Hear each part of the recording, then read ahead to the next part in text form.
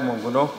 I represent Martin Monguno, Nganzai Federal Constituency of Borno State. And as Mr. Speaker rightly observed, as leader of the Northeast Caucus, our region is one of the regions, or is the most least developed region in Nigeria. And as a result of that, poverty is endemic in the northeastern part of the country, partly as a result of neglect by successive governments, as clearly evidenced by the nature of appropriation compared to the various geopolitical zones in this country.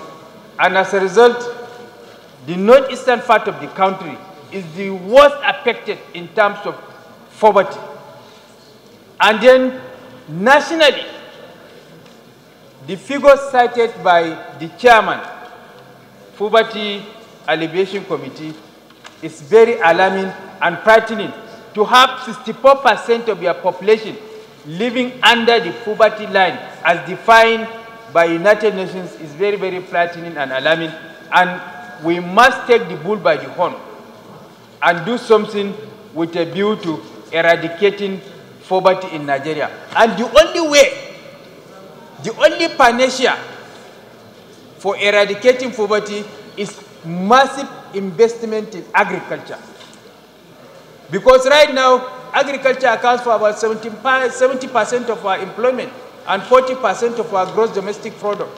So there is a need for the Nigerian government to consciously take steps with a view to massively investing in agriculture in tandem with the 10% Maputo declaration. And poverty is also endemic in the rural areas, where the vast majority of our constituents are residing. And it affects mostly the youth and women. For now, right now, we have massive unemployment rate in this country. It affects the youth.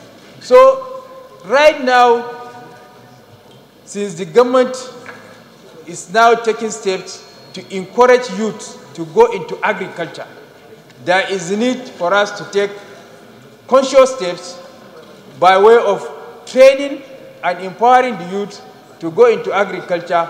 That is the only way we can eradicate poverty in Nigeria. Thank you, Mr. Speaker. Honorable